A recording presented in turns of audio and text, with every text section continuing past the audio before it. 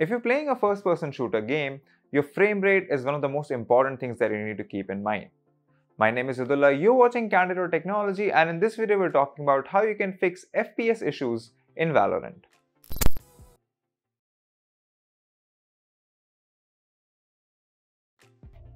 So if you're looking to increase your FPS in Valorant, the first thing that you need to do is head over to the game settings, to video, and just start lowering settings here. The first thing you should start with is actually not the resolution, it's the graphics quality, because lowering resolution can have negative impact on how the game looks, and while it does give you an FPS boost, you should really treat it as the last resort. As we're here, if you have support for multi-threaded rendering, enable it.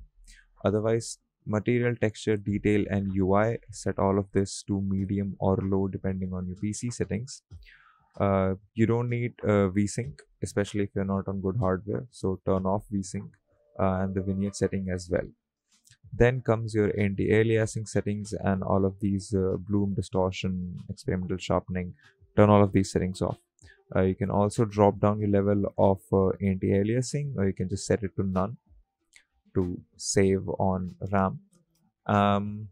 It's a good idea to show client FPS so that you keep an eye on what your frame rate is. And then here are some settings that limit your FPS. So as you can see, I have set the max FPS always to 144, which is the refresh rate of my monitor. We also have limit FPS on battery.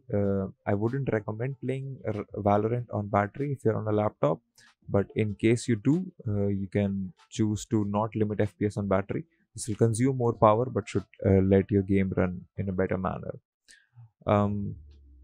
Other than that, you can drop your resolution to something like 1280 by 960 or 1366 by 768. This will significantly improve your frame rate, but do keep in mind that this will also impact how the game looks and can make text a little bit jarring to read.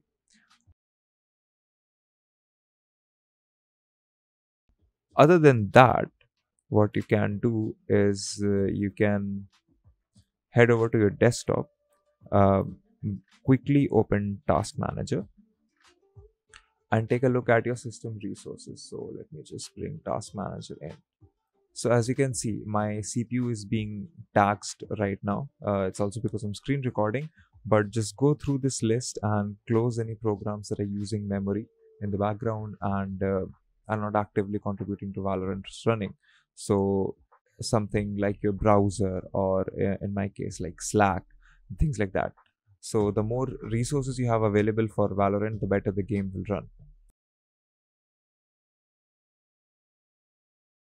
And last but not least, always make sure that your graphics drivers are updated. So if you have an NVIDIA GPU, you can go to the system icon tray, right click and head over to NVIDIA GeForce Experience.